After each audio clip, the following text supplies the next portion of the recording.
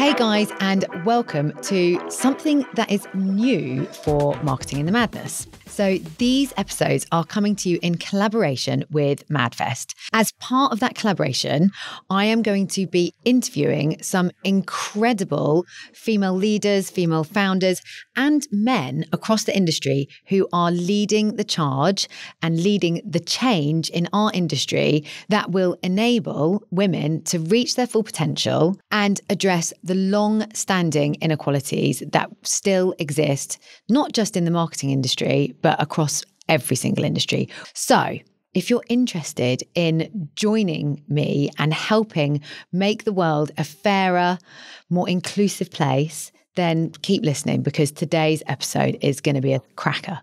Hey guys, and welcome back to Marketing in the Madness. Now, today's episode is my short episode, which I feel like should be longer. It's about the female leadership content that I create in collaboration with the Female Leaders Club, which is part of MadFest.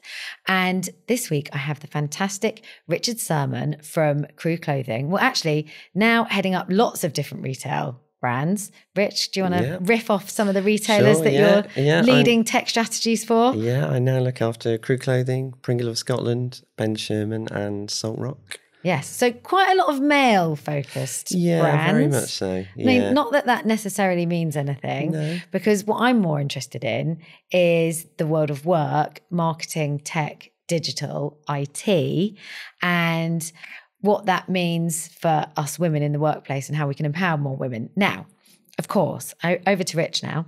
In the world of tech and IT especially, it is quite male-dominated. Yeah.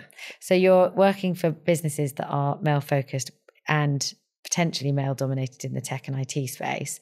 I'm not being mean to you, by the way. No. It's a reality. Yet, and I think people forget this, probably a lot of the purchasing decisions on the website are probably still being made by women, even though it's for men. Because often I think something like, the stats are something crazy, like 70% of the purchasing decisions, especially when it comes to, fashion and retail side of things, are made by women, even if predominantly you provide clothing for men, because, us women rule the roost, really, let's be honest. Absolutely. So tell me about your experience and are you seeing change? Because, go back 10, 20 years. I had, in the event I did this morning, so timestamping this, it's International Women's Day, 8th of March, 2024. I hosted a fantastic event at the Gherkin this morning, actually with some other retailers. A lady joined us from Deckers who own UGG and Hoka. She's in the tech team. And she was talking about, she's going to come on the podcast soon too. She was talking about, how 10 years ago, like literally it was, people would be like, oh, you're a woman and you're in the tech team. Like it was that, maybe not, she didn't say exactly that, but she'd be at conferences and they'd be like, turn left for tech, turn right for project management and marketing, and all the women turned right and she would be the only woman turning left. Like the world is getting more focused on tech. So I'm hoping that you're seeing some differences, but I'd love to hear it from Rich's point of view. Like, what are you seeing? Are there anything that you're doing within the businesses to empower more women? Yeah, sure. How long have I been in IT now? 25-ish years? Oh God, I'm getting old. I know it's scary when you think about how long you've been at work. When I started, you're right, it was very male orientated.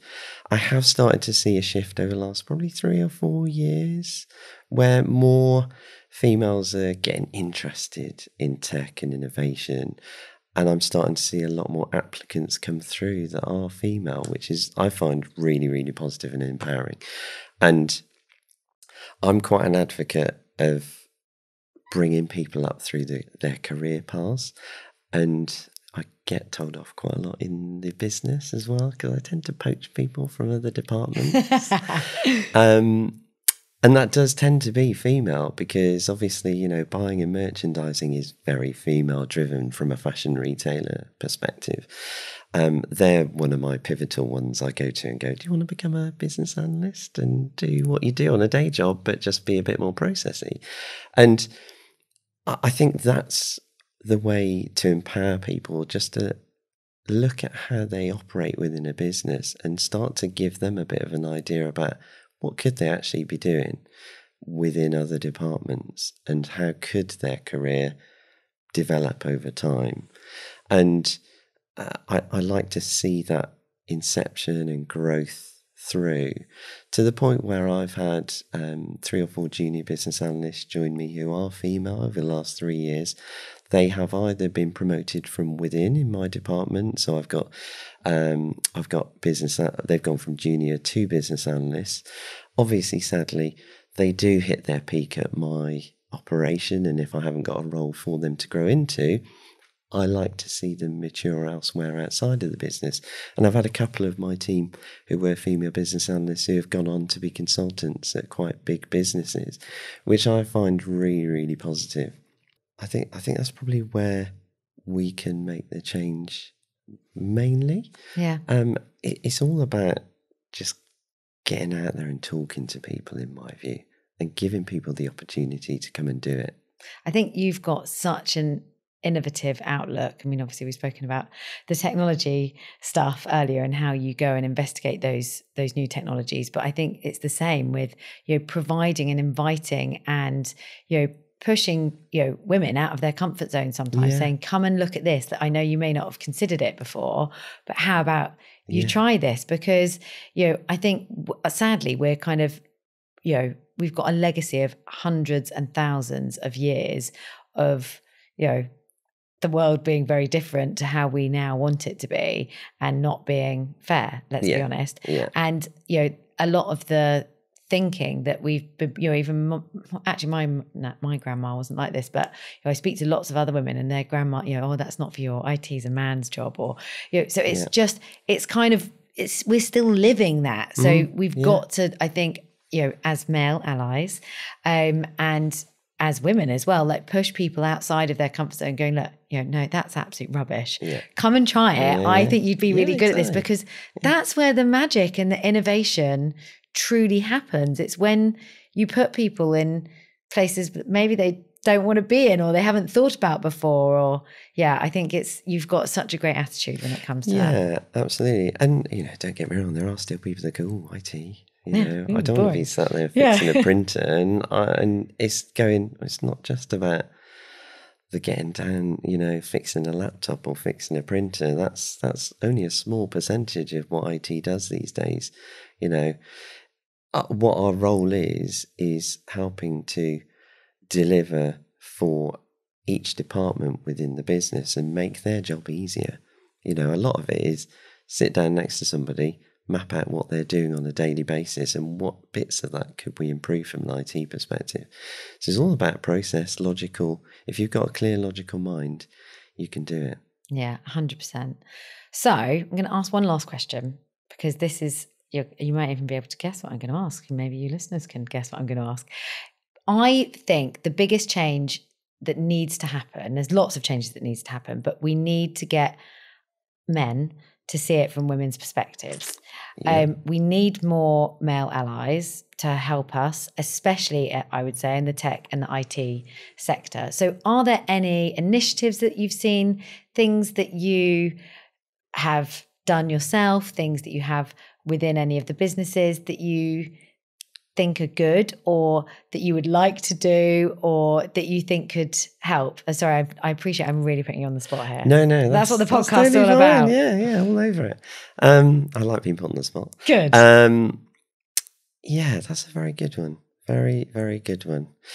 I completely agree. There is a lot more that needs to be done, without a doubt. And I would say that, in my experience, there hasn't been a lot of focus on this. And I think a lot of the time it is purely recruit, replace.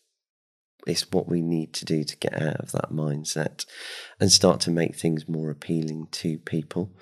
I think probably when you're recruiting, you need to have a bit more of a selling campaign about why do I want to come and work for that brand, but also what do I want to do in that brand and why do I want to do that role. I think that that would probably be a key thing, and make that female focused. Start to do like a sales pitch about, this is us, this is what we're about. Have a video that is presented as part of the job application process to give people that are applying for the jobs more of a feel, and start to get out there with the female audience a little bit more. I think that would be a big driver. Yeah, humanising it a bit more. Yeah, because I think there's a lot of awareness, especially around IT and tech, that needs to happen as we move into a more techie world, that it's going to happen. There's going to need to be more females, leading tech and IT strategies. So it's enabling and showing them. And that starts at a really young age as well, at school probably, to get them interested and get them engaged. I would agree with that. Yeah, definitely. Yeah. Rich, thank you so much. I have loved recording with you today. I know that the dial is going to change, and if we've got fantastic male allies that are behind us like you, we're going to be there. So a huge thank you for joining me. Excellent.